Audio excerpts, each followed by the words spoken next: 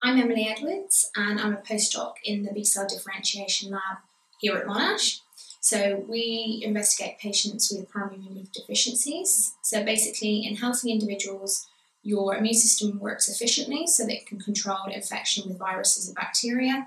However, in patients with immunodeficiencies, they have a genetic condition which causes one or more cells of their immune system to either not develop or not function properly, which then makes them more susceptible to persistent and severe infections with infectious agents such as just something simple as the common cold.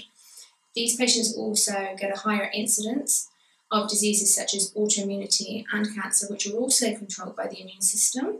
So in our lab, we are trying to look at what differs between the patients and healthy individuals to try and look at how that causes their symptoms. So we look at the function of different immune cells, and we look at the numbers of different immune cells. So much like you and I have different features such as different hair colour and different eye colour, different cells have different features as well, so we can look at them from one another.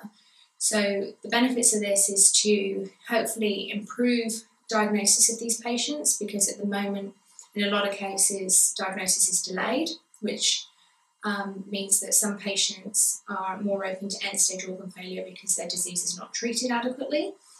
And also we can look at improving ways of monitoring the patients and also improve treatment strategies so that we can try and improve the quality of life for patients.